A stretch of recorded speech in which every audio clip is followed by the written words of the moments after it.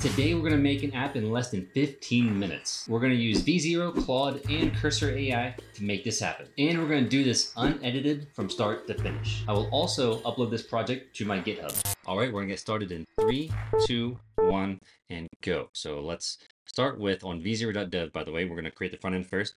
Let's create a journaling app with all the basic features needed.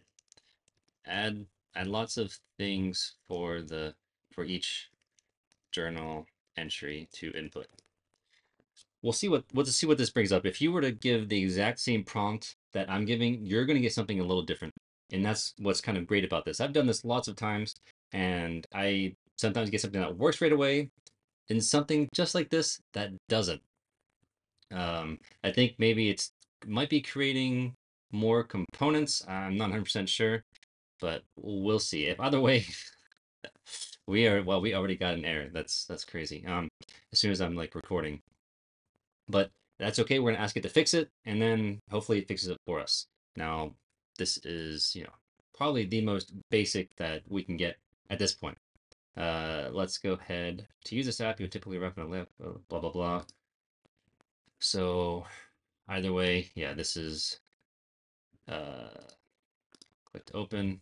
Yeah, let's have it fix this. Okay, so all you do is click the fix with the VO and their V0 and then just send that, and then hopefully that works. And what it looks like it did this time was, and yours can be different, but sometimes you get a single file or you get multiple files. So it looks like I'm going to get multiple files. I got entry form, entry list, has like types, and then it has a separate page. But either way, it looks like it's fixing it, because so far I don't see any errors anyways. I think by this time we already had one. Hopefully, this is going to work now. So revised it. However, I don't see, oh, let me come down here. No, that's the entry list. The app, okay, but there's nothing here. The entry form. So this is like the entry form testing. The energy level is a slider. Okay. Work, and then add the entry. However, cannot read properties.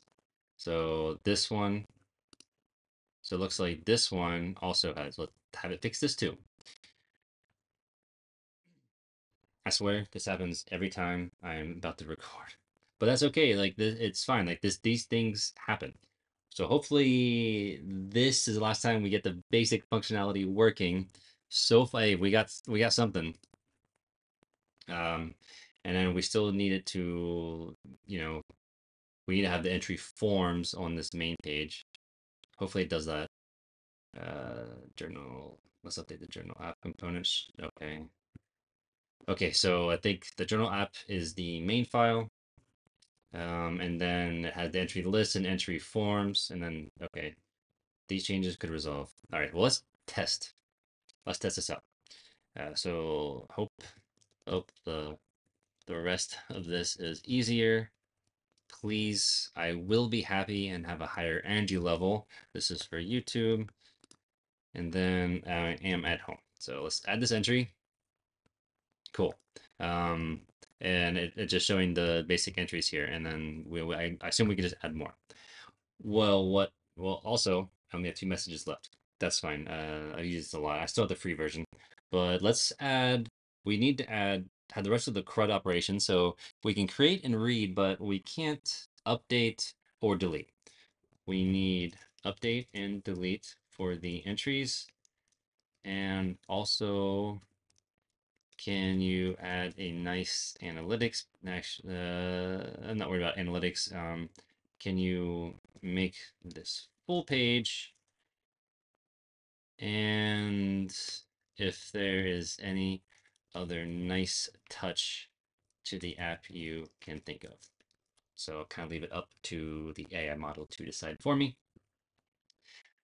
But after this, what we still need to do is we need to port this over to Cursor so that we can run like a server locally, to have our own journal app. You're not going to run this every time, in v0.dev whenever you want to use it.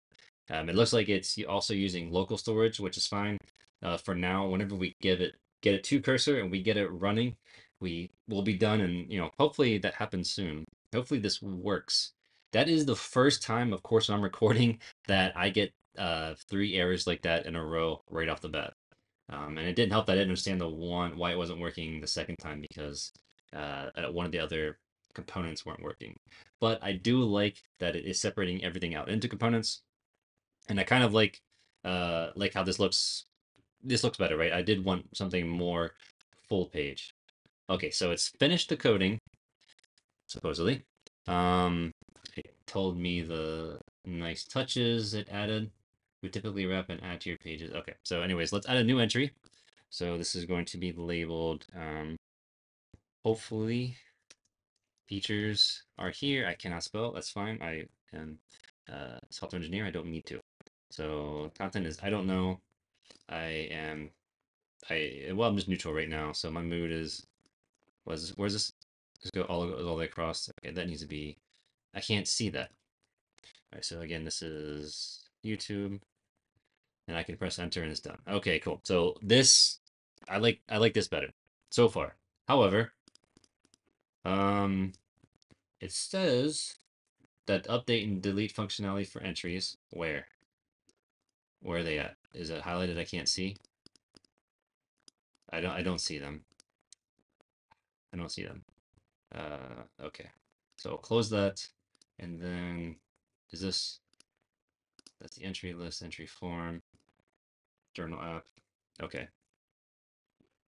So what I need to do is I need to say, hey, make sure you have updates.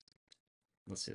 Make sure you have the update and delete working and add functionality.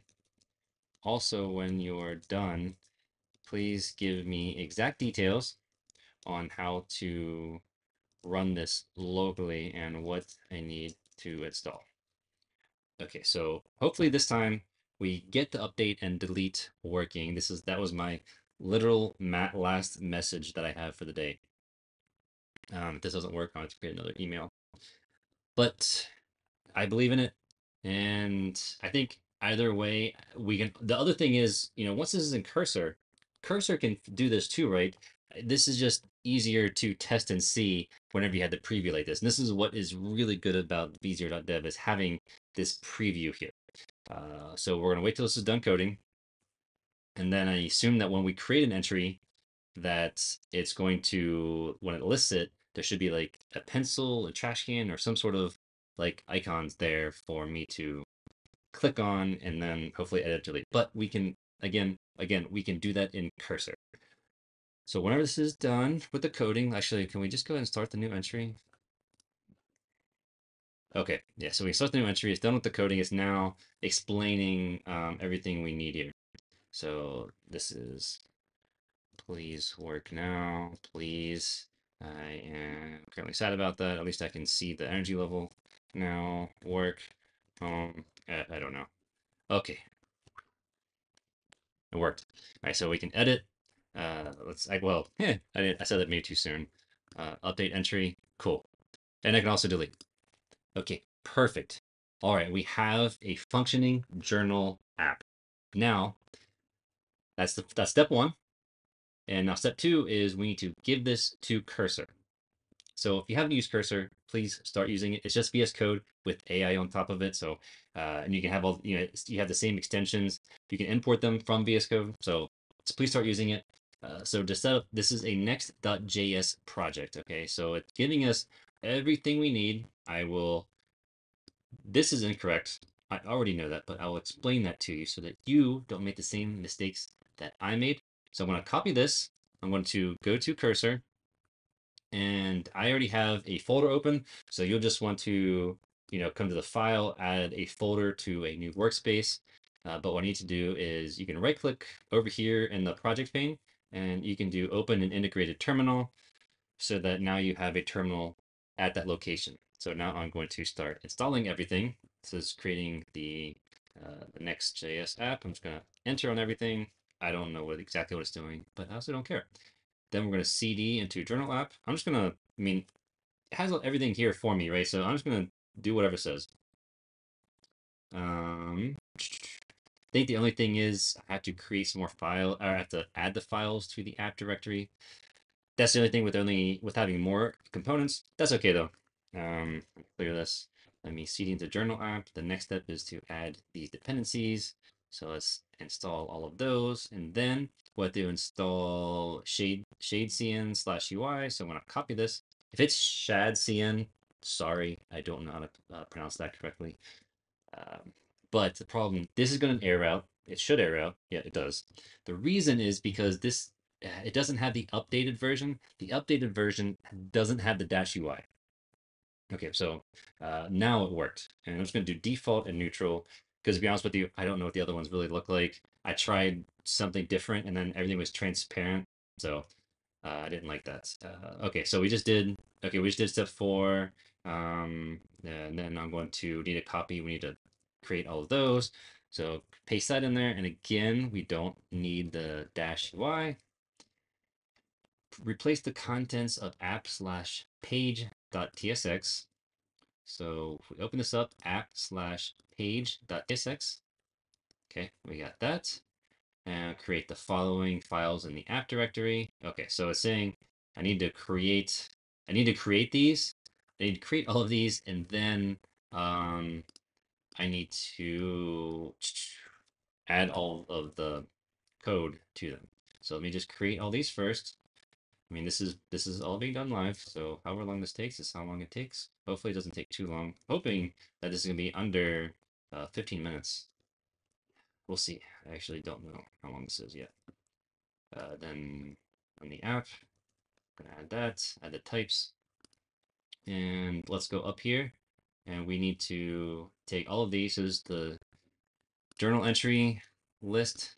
So whoops, copy the code. So our journal entry list, paste that in there, and then the journal entry form, come in here, copy it, journal entry form, paste, and then journal app.tsx, journal app, copy, and then journal app, paste.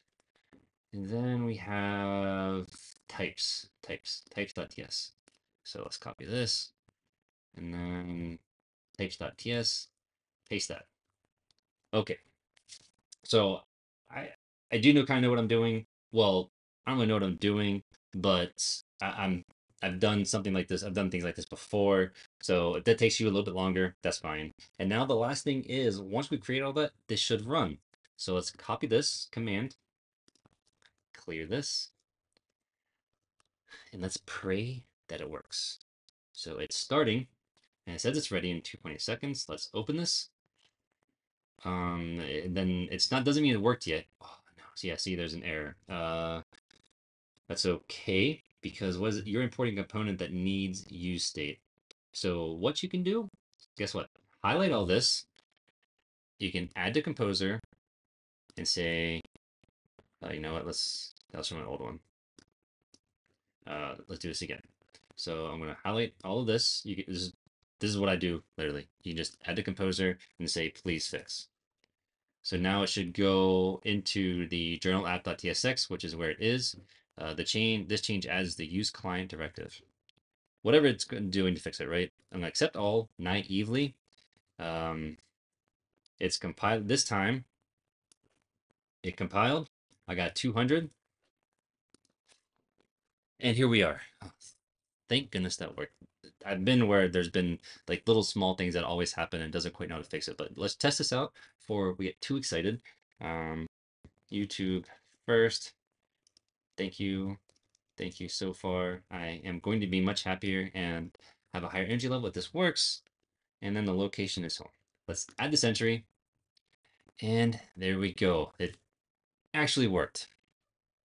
I don't know why I sound so surprised. Well, I hope you were able to follow along and do something yourself. And hopefully this gives you some ideas on how quickly you can make something as well. And yes, you might not run as many errors as I have, or you may run some more. That's okay. It's just repetition. You just ask it to fix itself. Thank you for watching. Here is another video where I use Cursor and AI agents with CrewAI and V0 to create a full stack application. Thanks for watching. I'll see you next video.